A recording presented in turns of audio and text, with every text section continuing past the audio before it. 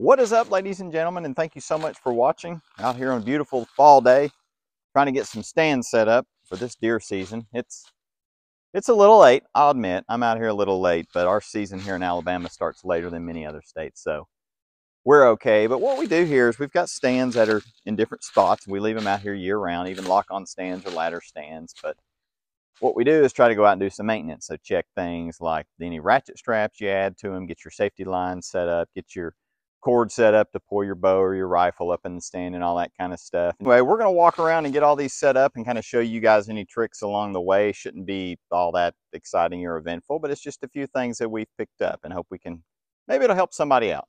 All right, guys, up here on this stand, you can see we've got, and I can't point to it, but we've got that one main line that comes off the stand, as well as we got a regular ratchet strap. See, it's going around.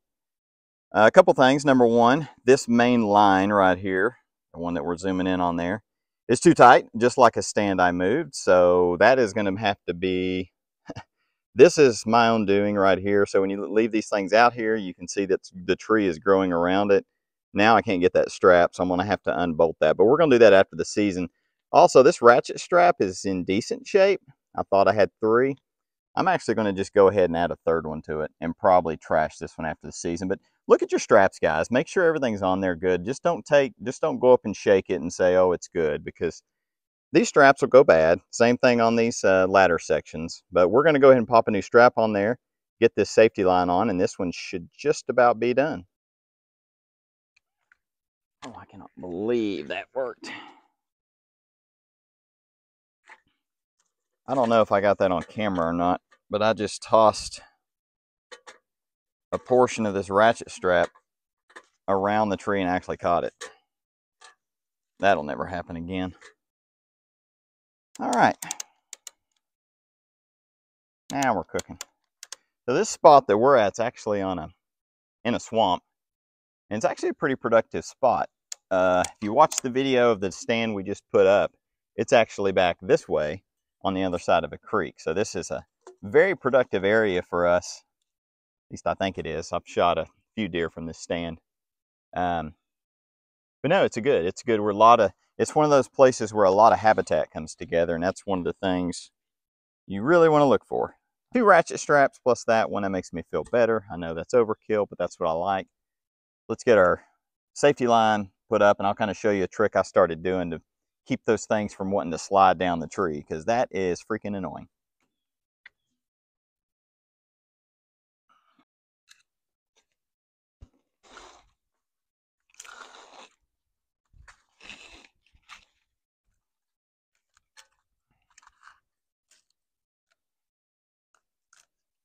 So guys, on these safety ropes, you can see this one. This is my main safety line, not just a lineman's rope. One of the irritating things, at least for me, is when you get on here, especially like on these pine trees, this thing will just drop when you sit down. It's cold. You get out here, you're trying to push it up. To me, you're making noise, you're rustling, you're fidgeting, and also it's a safety thing. So what I do is I just take a zip tie like this and just kind of wrap it around the way these lines come together, and I'll just leave it out there, and I'll just cut it off and take it with me when I'm done for the season. But that just kind of helps hold this in place. So when you get up here, you don't have, like I said, you're not fidgeting. You can get situated and set, and you're not making a bunch of noise. Just a tip, if you guys have other ideas, put them in the comments below. I'd love to hear them, because when you set these things up and it's nice and warm and beautiful, it's a lot different than when it's about 20 degrees and dark, and you know what I mean. So this one's all set up. It looks kind of like a mess, but I'll explain that in just a moment. You can see up here, no, I don't put my stands high. I've actually had deer walk right under the stand before and not see me. I got the cushion up, you got your safety line up there, and I showed you the zip tie thing. But what I like to do down here is a couple of things. Have things like this is for my rifle or for bow. Not really much of a bow hunter, but try to put this in a spot where you can get to it. You guys know, you get out here in the dark, you're fumbling, you've got a mess going on, you're trying to hurry up, it's stressful, you're trying to get in a tree. Have this ready to go. Have your line right here ready to go where you can hook up and you can just jump in. Another thing I like to do too, on the end of your safety lines, make you a little knot on the end. Best kind of knot to use, in my opinion, is a bowline knot. You can look up how to do it. They're real easy because they're easy to break loose. But then you can take your backpack and just put your little carabiner on it. You can hook it to the bottom of your safety line, hook your rifle or bow to this, hop up in the stand, and you can pull them both back up. And what I do on my bag is I just take a bungee and just hook it to the top section of that ladder, one of the ladders you use to climb up. And there you go. I want to be as efficient and quiet as I freaking can and as comfortable as possible when you get out here, because as you know, it's critical. I could have some deer bedding on the edge of this clearing back up in there, and I don't want them to hear me or smell me.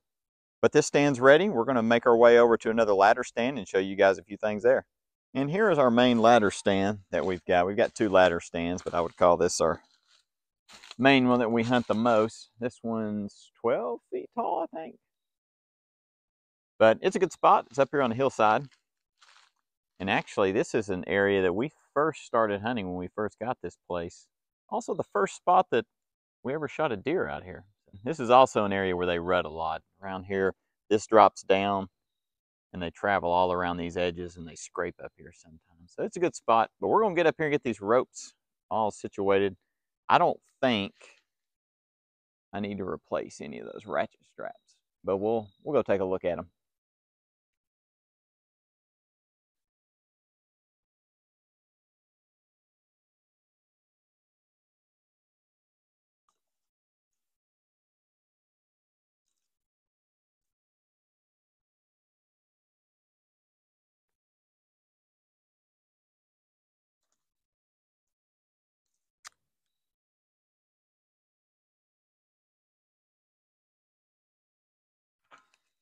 Well, guys, that's going to do it for this video. We'll end with this beautiful shot being up in this stand. This is a great spot. It's not as productive as some of the others, but it's still a good one. And I was also fortunate one of my sons shot his first deer here from this stand, so that's great. So it's good memories. Well, thank you guys so much for watching. I hope this was helpful for someone. I know this isn't like extravagant information, but there's just some tips that we've learned along the way.